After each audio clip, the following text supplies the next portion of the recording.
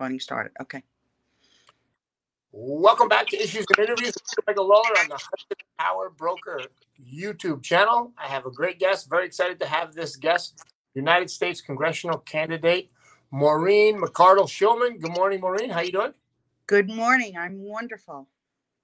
Well, it's great to have you. I've been following your campaign, as I mentioned off the air a few moments ago. But tell everybody about yourself, your biography, your family, and all that. Okay. My name is Maureen McArdle Schulman. I'm 61 years old. I'm a retired New York City firefighter. I was part of the first class of women in 1982. I was assigned to Engine 35 in East Harlem and did almost my entire career there, except for a short stint teaching at the academy after 9/11. And I loved it. Who knew? How did that come to be? What made you, as a young woman, decide to be a trailblazing firefighter in New York City? Was not in my plan. I can't say I always wanted to be a firefighter, but my dad was a firefighter, and I wanted to be a police officer. I have an associate's in criminal justice and a bachelor's in public justice with a minor in psychology. And I wanted to be a police officer. And he said, take every civil service test that comes up. And I did. And it worked out good because at the time I was married with a baby with no medical insurance, no dental insurance, and I needed a job. And I took the first job that came up, and that happened to be the one. Wow. That's great. And how many women were in that first class? 38. Oh, okay. Out of 10,000 men. Wow. On the fire department. Wow. So the first 38 all came in together, all went through the academy? Yes. Oh, there was another 4 that came in the class after mine. That's incredible. That's incredible. And that was what, 82? 1982, September 25th, I got sworn in. Okay. All right. And you went right through past 9/11. Yes. Well, you have to remember that was the second attack on the World Trade Center. I was there for the first one in 93. Very scary. I always felt safe working in Harlem because I didn't think it was a place that would be attacked, not thinking that eventually I would end up at the World Trade Center on both occasions. Oh, you were at the World Trade Center in 93 and in 2000? 93 and 2001, yes. Tell me about that. Those events. I really thought the world was coming to an end. I'll be honest with you. The first plane hit. On my way I was detailed out to another company. On my way there, the second plane hit. It was one of the most clear, beautiful days that I've ever seen in my life. And there's no way that was a mistake. I remember.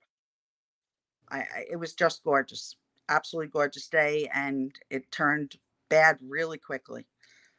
I started to go into Tower 2, sub-basement 6, when the people started coming off the roof of the building. In fact, one landed not far from me. Wow.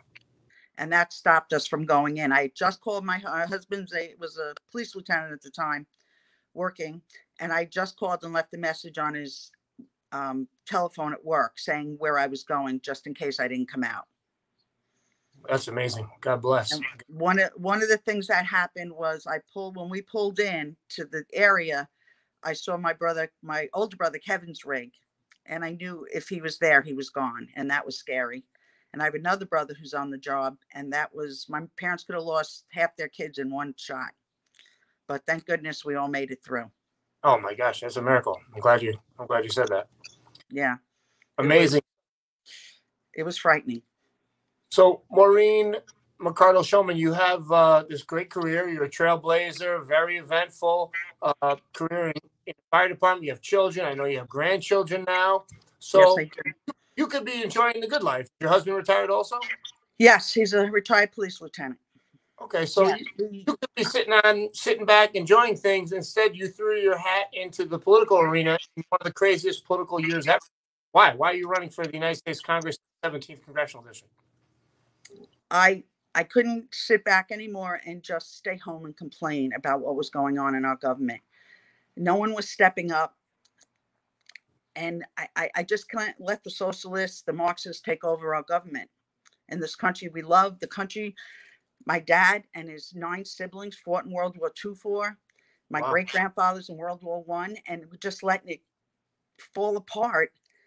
And they worked so hard to maintain it and sacrifice so much the previous generations for us. And I just couldn't sit back anymore and complain. I had to step up and do something. Good for you. Good for you. That's amazing. Where was your dad in World War II? He was in the Navy. Oh, wow. And the day he signed, he had to have his parents sign for him because he was only 17. Oh, and boy. the day that he left was the day he found out his older brother was killed in Normandy. Is that right? Yeah. Oh, so I can't imagine the heart-wrenching of that, where you found out you lost one of your sons. He was one of 10 kids. You lost one of your sons in the invasion of Normandy, and your youngest son is leaving the same day for the same war. I can't imagine how difficult that was for my grandparents. You're a great American family. World War II, New York City Police, fire. Well, FDNY. let me tell you something. I always said to my dad, why did you go? You didn't have to go so young. And he grew up very poor. He said, they promised me 3 meals a day. I never had that growing up. Wow. And he said, I went for the food. Where did you grow up, Maureen? In Wilson Park on Long Island. Oh, okay. Very nice. Very nice. And tell us about your congressional district. I should have mentioned, asked about this, but the 17th Congressional District, geographically, where are we talking? It's all of Rockland County, a wee bit of Scarsdale, White Plains, up to York, up to Yorktown, but not all of Yorktown. It's really been gerrymandered like crazy. Right. So I don't even have all of Rockland. I have Dobbs Ferry. I have Croton on the Hudson. It really is all over the place. So how's that going? What is it like campaigning now as you're a first-time candidate, correct? Absolutely. And your campaign? I have a lot of miles on my car. I pay that toll all the time, sometimes 5 days a week, going back and forth to Rockland.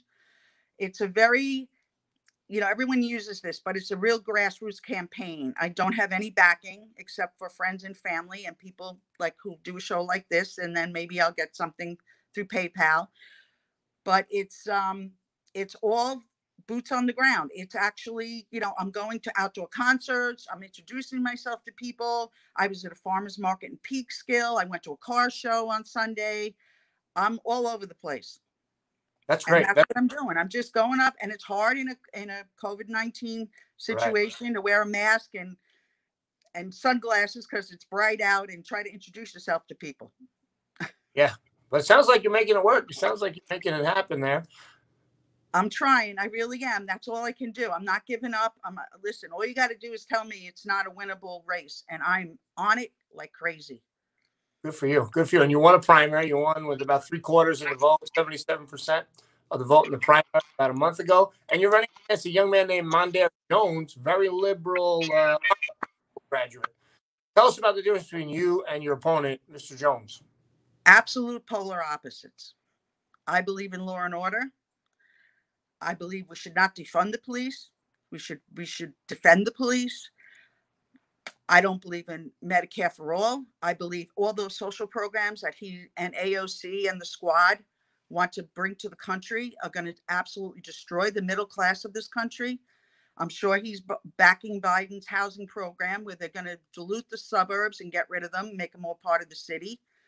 They want to take our funding away for our schools. People buy houses because of good school districts. They want to take our tax dollars for our schools and give it to other towns that their schools aren't as good as ours.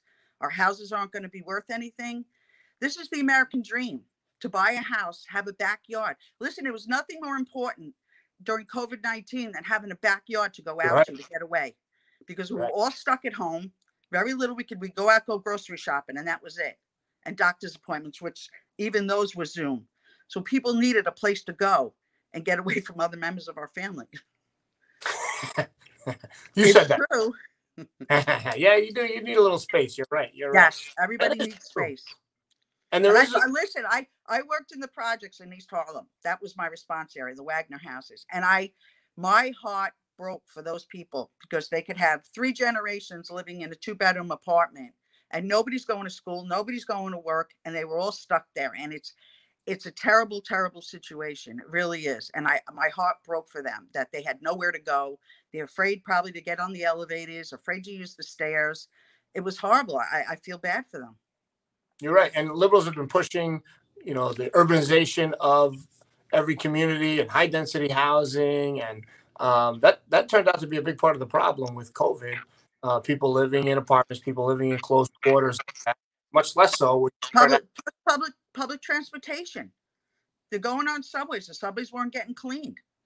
They were going on subways. They were going on buses, touching everything everyone else was touching. It spread like crazy. Now, Maureen McArdle Schulman, you're running for the congressional seat in the 17th Congressional District, seat that Nita Lowey is retiring from. You're a Republican. You're in Westchester. How do you feel about running with President Trump on the ticket? I like what President Trump has done with the economy. Before COVID, we were all doing fantastic. Everybody had jobs. Every social economic group was rising up. It was wonderful. Do I like everything President Trump personally says? No, but I do like all his political stance on things. I mean, as far as the masks go, Fauci said, we don't need masks. And then all of a sudden we need masks. And, you know, I'm not too happy with Fauci, I'll tell you right now, but I think President Trump was following what he was recommended to him. Yeah, good point. Fauci's not much of a pitcher either. I know he's almost 80 years old, but I don't know. Pitch there. I don't really. I think all sports is a bunch of overpaid babies, and I'll probably lose some votes for saying that, but I think it's true. You might get some votes saying that. Are you following the Yankees and all the protests at the baseball games and things? No, I saw a little thing where they put a insignia on their uniform that I wasn't too happy with. Let's put it that way. What are the other big issues in the 17th Congressional District, Maureen?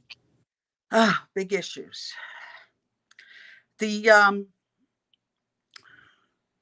salt tax, having the limit on the salt.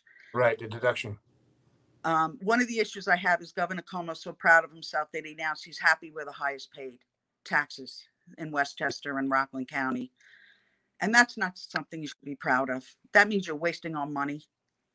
I mean, we had all those stupid Taste of New York signs all over the place that ended up going to the federal, and it was a big waste of money.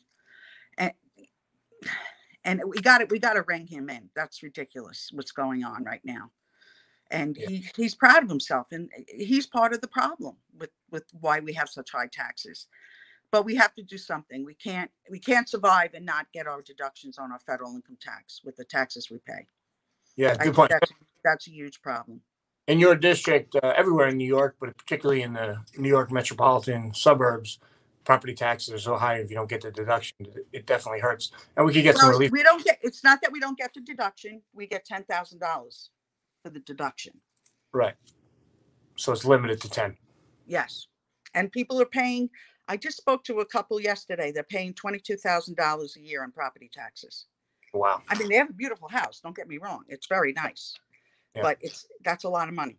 And they'll probably be leaving soon because they're both retired and can't afford to stay here because of that.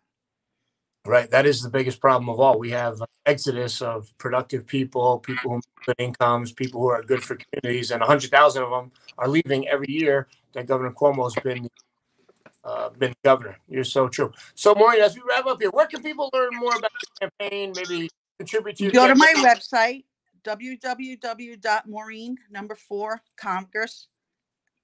You can email me, Maureen4Congress, number 4 at AOL.com. And that's about it. And just Google me. I have a YouTube channel too now. Oh, nice. All right, very cool. Maureen, number 4. And I'll be Maureen, number 4, Congress. All right. .com, correct? Excuse me? It's .com at the end. Yes, .com. Yes. And All I'll be at the rally, Back the Blue rally this Sunday. I'll be there if anybody wants to come and support. Where's that? Which one's that? Which rally? Stony Point. Oh, Stony Point. Okay. I think. I'm not sure. I'm sorry. We have some time. We have some time to figure it out.